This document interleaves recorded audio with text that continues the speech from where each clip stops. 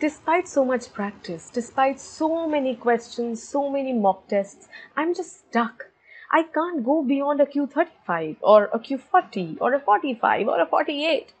Do you have that feeling of being stuck somewhere? Let me tell you more.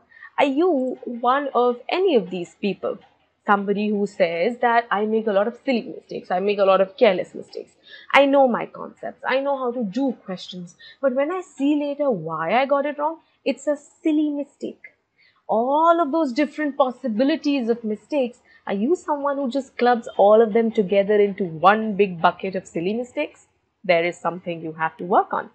Are you somebody who wants to go from a Q35 to a Q50, but you're not sure how, what all you need to do, how much you need to do, where from you need to do? Or are you at a higher level already, say a Q45, but now you don't know how to go further? Or are you at the still higher 47, 48 level and you're like, my score has plateaued.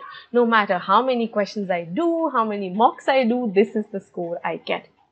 For any of these people, either the feeling of being stuck or the feeling of making those repeated mistakes. You're like, I know I can improve, but my mistakes, I can never get a hold of them. I somehow always make careless mistakes or silly mistakes again. Any one of these people you are, we're there to help you. I'll tell you how. I am talking from e-GMAT, which has powered more success than anybody else in the industry. This is data from 2021 of Q49 plus scores. So 49, 50, 51, the top 3 scores that you can get. Now look how many successes we have powered versus what the next best has gotten. It's almost a fifth of the number.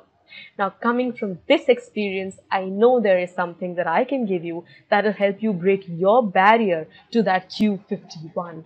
Get to that 49, 50, 51, the top bracket. How, you ask me? Well, I'll tell you in a webinar. We're doing this session on Wednesday, May 18 at 9 p.m. IST or 8:30 a.m. PST, where I will help you decode all of this. Ready for the success? I'll see you inside.